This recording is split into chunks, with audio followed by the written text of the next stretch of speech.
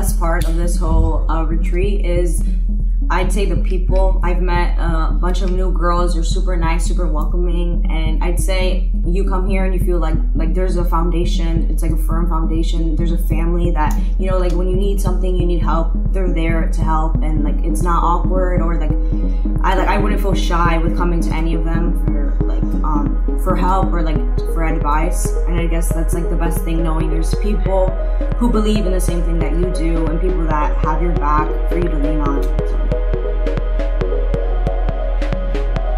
Coming into it, I didn't really know what to expect. You know, I knew it was going to be a church camp. I knew there was going to be games, but I didn't expect this environment, and I didn't expect to see, you know, so many smiles and good faces all around. And I want to say thank you to everybody for all the good vibes you guys are spreading. We just did like gardening and a bunch of stuff. I really like the mixture between like free time and getting to know people. Because I've come here a couple of times, but it's not the same. Here you stay with them like all day. A lot of familiar faces, I'm learning on a lot of names, while also like getting to see the work that I'm getting done. For example, the garden, we took out a tree. We also like took out all the weeds and stuff. So that's fun.